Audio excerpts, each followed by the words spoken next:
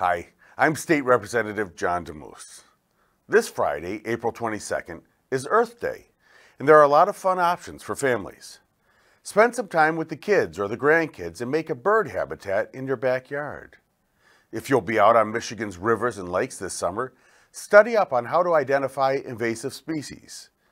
Families with gardens can learn about composting, and while you're at it, you can plant some flowers native to Michigan. We're all called to be good stewards of the blessings God has given us. And let's remember, a healthier planet starts at home.